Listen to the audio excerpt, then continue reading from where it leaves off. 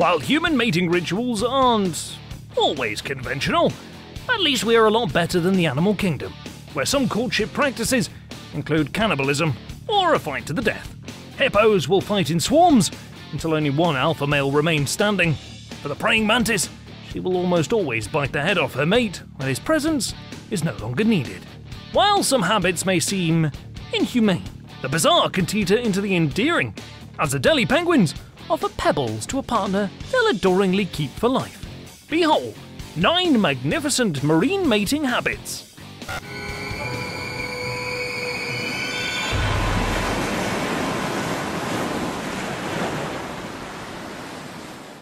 9. Bluegill fish. According to biologists, many species of fish have territorial males and sneaker males. The former will defend their females and eggs from other hostile males. The latter, usually much smaller and weaker, will wait on the sideline and approach as soon as the female lays her eggs. For the bluegill, a freshwater fish, also known as the bream, brim or sunny fish, they encompass a third category of a male breeding behaviour called female mimics.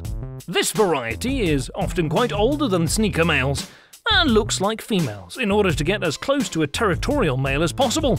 As the alpha bluegill is already busy trying to fertilise his lady's eggs, he'll spot the new female and assume he's acquiring yet another love interest. Once his fin is turned, the smart imposter will swoop, and the war on bluegill baby breeding has begun. 8. Adelie Penguin.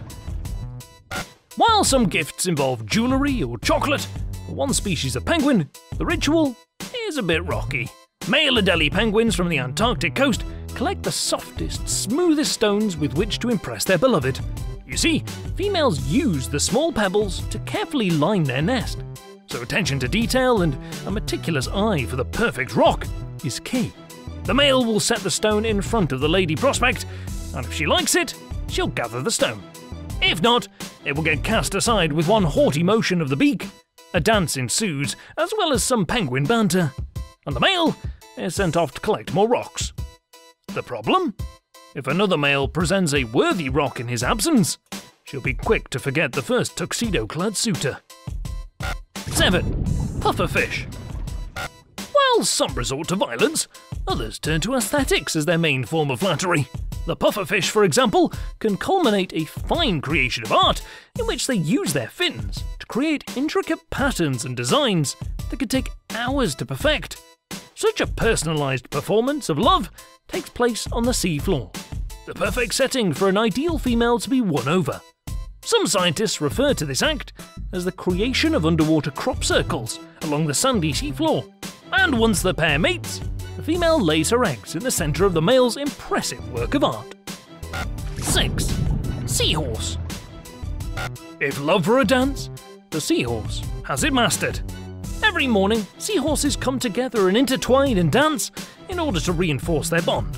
The female entangles her tail around her mate, changing colours and touching noses as they move together in unison. His tail is prehensile, that is, it anchors the pair to objects, such as blades of seagrass with a grip so fragile it's like a baby grasping on an adult's finger. This rhythmical ritual ensues for 8 hours at a time until the female becomes pregnant, and once fertilised, she transfers her eggs into the male's pouch. This method ensures that the male is the father, a possible reason why he remains so involved in such a tender union with his partner. At large, seahorses are considered some of the daintiest creatures in the sea, but as one can see from such a tedious mating style, their dedication to love is larger than life. Males can produce up to 2,000 babies during this aquatic aerobic ritual, despite a pouch that's only half a tablespoon in volume. Shortly after, the male gives birth to fully independent offspring. The female is ready to dance again, and so the labours of love are never lost upon the seahorse species. 5. Sharks. With over 440 different species of shark in our oceans, it's fascinating that they each bear their own unique style of mating habits. While some lay eggs, others give birth to their young. Some travel exceptionally long distances just to meet their shark mates. And, interestingly enough, some species of these man-eating fish give birth to extensive litters, while others only have one pup in several years' time. First, mating game begins after a female releases a chemical into the water that stimulates interest.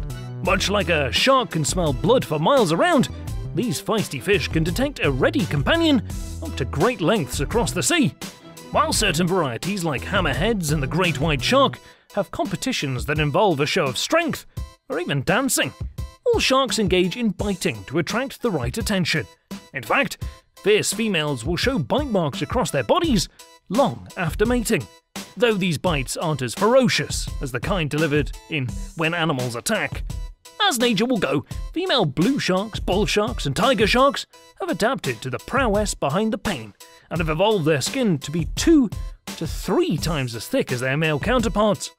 Other species, such as white-tip reef sharks, bite the fins of the prospective female, and after this, the female can either accept or reject the offer. Scientists have observed a form of refusal, avoidance and blocking of males by nurse sharks who will determine whether a potential partner is worthy by flaring and cupping their pelvic fins. Finally, once an embryo is fertilized, sharks have 4 forms of reproduction they endure to produce their offspring. First, a method known as viviparity occurs when embryos are hatched inside and pups seek out nourishment, placenta and umbilical cord style, much like human babies. Oviparity is a process in which fertilized eggs are deposited in the ocean and therefore hatch independently from the mother's body. The sacs are known as mermaid purses and are contained in a thick leathery membrane to protect them against predators. Sharks that are ovoviparous hatch inside the uterus, and since they are not fed via placenta, it's survival of the fittest, eating unfertilized eggs and other pup fetuses in order to survive. Lastly, some shark species are asexual, a very rare form of breeding that has only been observed in captivity with the hammerhead shark. Here, females have been known to breed without a mate. Perhaps this is their way of saying they're not much into biting. 4. Hooded seal. It is not uncommon for the occasional fight over an adorable female. In fact, elk and deer have been known to lock together and struggle until one, or both, are killed. Hippopotamus are incredibly territorial, as out of a herd of 100, there can only be one male leader. To earn such high standing, the aggressor must fight till the death against dozens of other hormonal hippos, eager to win the title of the alpha male. Once the leader establishes his place, he sometimes allows males from other herds to interact with his females, though it isn't always likely. For male hooded seals, the species is no exception. Except that first they display an odd appendage protruding from their faces. The power of their prowess isn't as beautiful as a peacock's perfectly splayed feathers. No, here, hooded seals develop large inflatable pink balloons on their heads to show how attractive they are. The balloons are sexually selected to be used in contests over female prospects, and a fierce fight to the end ensues until finally, one wins and the bag inflates. The winner gets the girl, and all is fair in love and war, until the next battle, of course. 3. Sea snail. These hermaphroditic species of sea slugs and snails have a bizarre mating habit that involves forming a long chain in which all members are connected.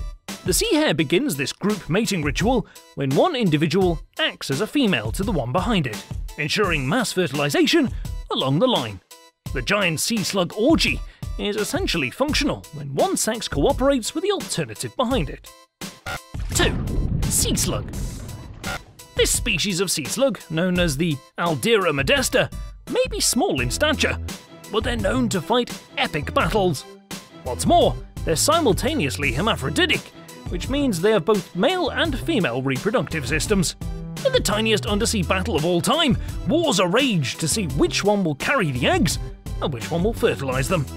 To do this, the males are equipped with 2 male appendages. One which is used as a sword to spar with the other, to try and inject the opponent with sperm without being inseminated himself. By all scientific means, the act has earned the name penis fencing, as it appears as if the surly slugs are trying to stab each other without being stabbed themselves. Sperm can be injected anywhere on the animal to fertilize the eggs, and actual mating lasts about 5 minutes before one or the other is finished and slinks away in victory. 1. Anglerfish. Talk about a stage 5 clinger. Male anglerfish are born with the mentality that they can either find a female as soon as possible or face imminent death. This species of needy is born bearing jaws that are ineffective for catching prey, and they also lack a digestive system. So attaching to a female is literally life or death when it comes to staying alive for sustenance. If that's not underwater fatal attraction, we don't know what is. Further, after an anglerfish finds a female, he bites into her flesh and releases an enzyme bonding the two together. This enables nutrients to pass from the female to her new host through their shared circulatory systems. Quite conveniently, this also allows the male to pass his semen along. The free ride enables the male to determine how long he wishes to stay latched to his lover, sometimes sharing her with up to 8 other males. Eventually, the male dies, and when the female is ready to reproduce, she uses the male's appendage that's still stuck to her body. For years, scientists couldn't find any male anglerfish. That is, until they saw a female carrying the body of another along with her. This together forever mentality either makes animals highly fascinating or just downright disturbing. Did you know, not all animals have bizarre behaviours when it comes to love? Sea otters are monogamous, for example. They'll hold hands while sleeping to prevent the other from drifting away. Please subscribe to What Lurks Below for more aquatic or inspiring moments.